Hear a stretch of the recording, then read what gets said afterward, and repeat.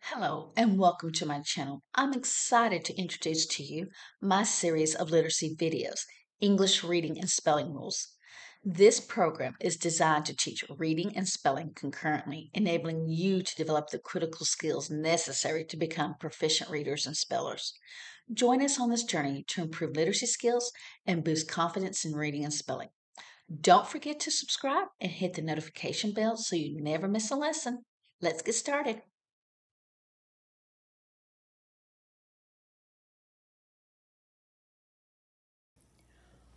We learned that when we want to show that something belongs to someone or something, we add apostrophe S.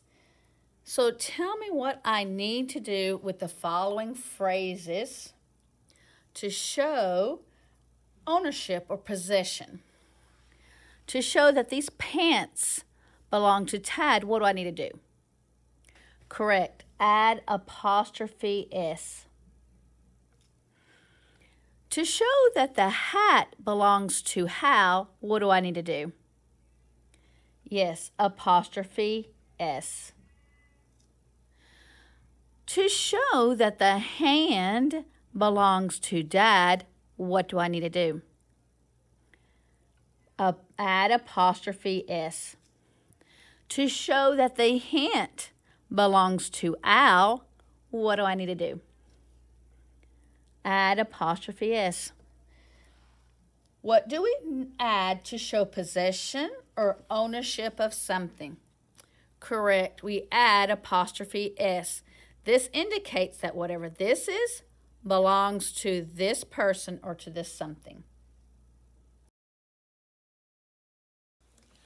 H, hat, huh. F, fire, f. D, dog, d. S, salad, s. S, rose, z. L, lemon, l. P, pig, p. N, nine, n. I, itch, I. I.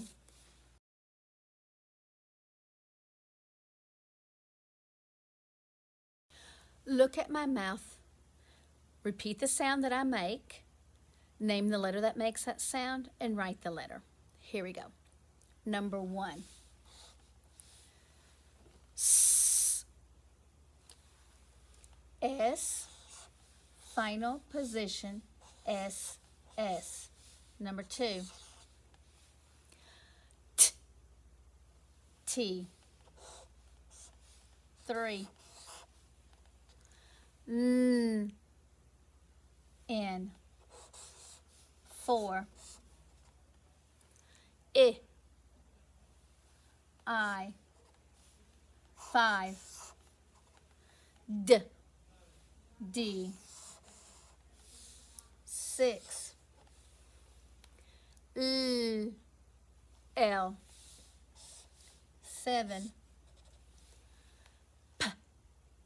P. 8. A. 9. Z. S voiced. 10. F. 11. H. Good. What do we add to show possession or ownership of something? Right, an apostrophe S. I want you to look at some phrases that I have written here on this side right here. Watch as I read these phrases. Anne's pen. Sid's flan. How many ands are there in this first phrase? 1. How do we show that one singular Ann possesses or owns the pen? Right, with an apostrophe S. Let's look at the next phrase, SIDS flan. How many SIDS are there in this next phrase? One. How did we show that one singular SID possesses or owns the flan? Right, with an apostrophe S. Now I want you to look at this side right here. Let me read these phrases to you. It says pans, lids, ants, heel. Let's look at the first phrase. How many pans are there in that phrase? Right, more than one. How do you know there's more than one pan? Right, because of that suffix S. Suffix S on a noun means more than one. How did we show that the plural, more than one pans, possess or own the lids? What do we put there? Right, just an apostrophe by itself. Let's look at the next phrase, ants heel. How many ants are there?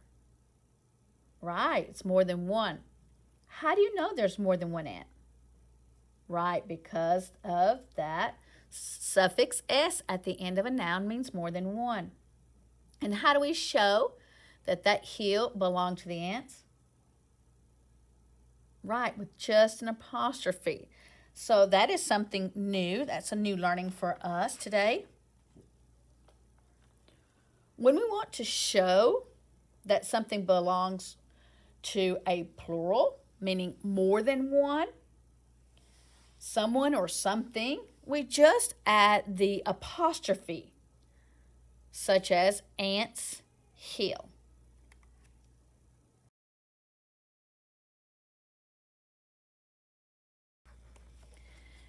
Today, we are going to be reading and spelling words that means something belongs to a plural something. Example, we know we add apostrophe, just the apostrophe, when we want to show ownerships of something that's more than one. So we have an S right here. We know consonant suffix S means more than one. We want to show that this belongs to the more than one, someone or something. We just add the apostrophe. So let's look at that today. Now, if you want to get this PDF, you can download it. Where to find it is in the description below this video. So let's concentrate on number 1 here. I'm going to zoom in a little bit so we can see it. All right. We are going to circle our consonant suffix S. We always look for our suffixes. Kind of covered up that apostrophe. It's still there. We need to figure out what that sound of S is going to be. So we always look at the letter before it. Make the sound of that letter while touching your throat. D. D. Can you feel it vibrating? Yes. So let's make that voice line for the S. So that S is going to make what sound? Z. Let's look for our vowel. A vowel in close syllable short. Code it with a breve. Let's go to our second word in that phrase. Look at that. We got another consonant suffix S, meaning more than one. Now, the sound of that consonant suffix S is dependent on that letter before it. What's the sound of T? T? Are you touching your throat? Is it vibrating? No. So that means that S is going to make what sound? S. Let's find our vowel. There's our vowel right there. It's in a closed syllable, a vowel in closed syllable short. Code it with a breve. What sound is that? That's right. It's I. Let's read that phrase right there. Right. Lad's fist. Those fists belongs to the lads. Let's go to our next one here. Let's find our consonant suffixes S right there, meaning more than one. Where it's dependent on that letter before it. What's the sound of D? D. Is it vibrating? Yes, so that means that S is going to vibrate. Let's put our voiced line on that to remind it's going to make the Z sound. Where's our vowel? Right, it's the A. Vowel in close syllable short, code it with a breve. It's going to make what sound? That's right, ah. Let's move to that second word. Let's circle our suffixes. S has two sounds. Look at that S and look at that letter before it. That's a T. Touch your throat, make the t, t sound. Is it vibrating? No, it's not. So that S is going to make what sound? Right, it's going to make a sound. Let's find our vowel here. Which letter? Right. A vowel in closed syllable short, code it with a breve. That is the short A sound, which is what? Correct. Ah. Let's read both of those words. Dad's pants. The pants belong to those dads. More than one. Let's go down to that third phrase here. Finding our suffixes. Circle your suffixes. Consonant suffix S means more than one. Look at the L in front of it. Say that sound and touch your throat. Is it vibrating? Great, it is. So that means that S is going to vibrate. Let's make that voice line. And what's the sound of voiced S? Z. Good. Go to the vowel in this word.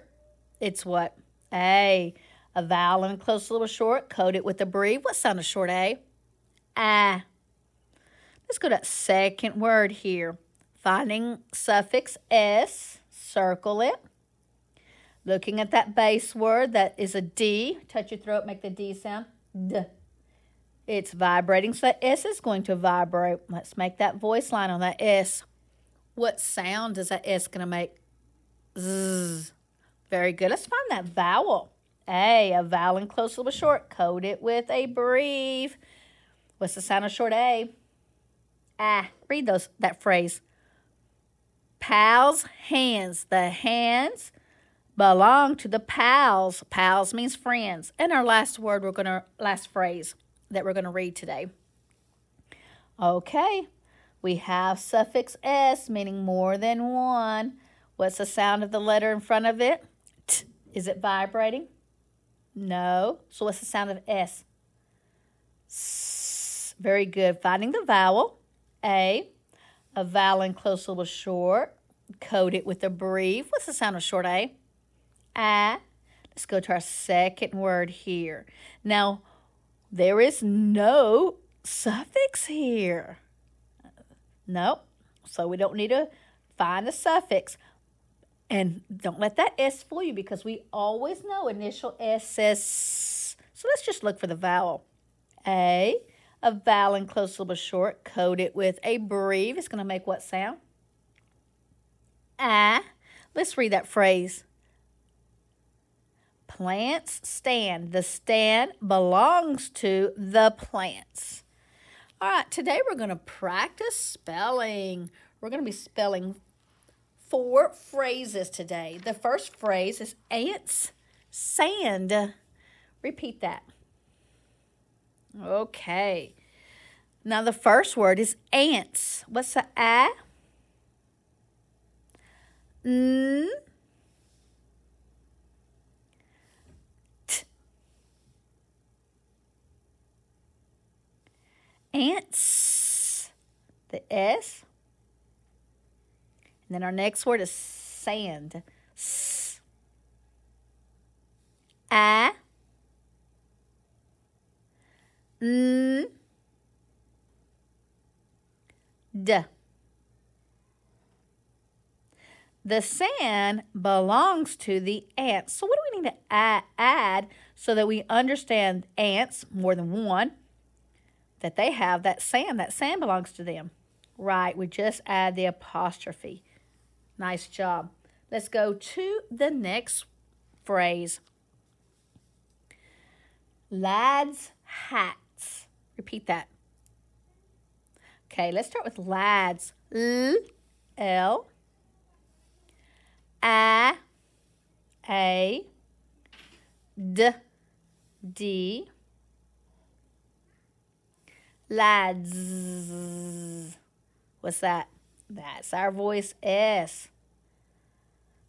Lads. Next word is hats. H, H, A, T, T, S. We want to show that the hats belong to the lads. Lads are boys. What do we need to add? Right. An apostrophe. That's all you need to add. We add apostrophe to plural things to show that something belongs to them. All right, let's go to number 3. Phrase 3. Pals hints. Pals hints. How do you spell pals? P, P, A, L, L, pals, pals. S, there's our voice S, pals. The S is vibrating because the L is vibrating. Let's do hints. H, I, N, T, S. Pals hints. The hints belong to the pals, the friends. So how do we show that something belongs to someone or something that's plural, more than one? Right, we just add the apostrophe. All right, our last phrase, number 4. Dad's land. How do you spell a D? D. A. D. D. Dad's. That's our voiced S. Land. L. L. A. N. D. D. Dad's land. How do we show that the land belonged to those dads? Right, we just add the apostrophe because it's plural. Thank you for joining us for this lesson on English reading and spelling rules. I hope you enjoyed it and learned a lot. Don't forget to practice what we covered today to strengthen your reading and writing skills. Remember, each lesson brings us closer to the goal of our becoming proficient readers and writers. So stay motivated and keep practicing. Don't miss our next lesson where we'll continue exploring more important rules and concepts. If you like this video, give it a like and share it with your friends and family. And if you haven't already, subscribe to the channel and turn on the notification bell to stay updated with all our new lessons. See you in the next lesson. Keep learning and improving every day.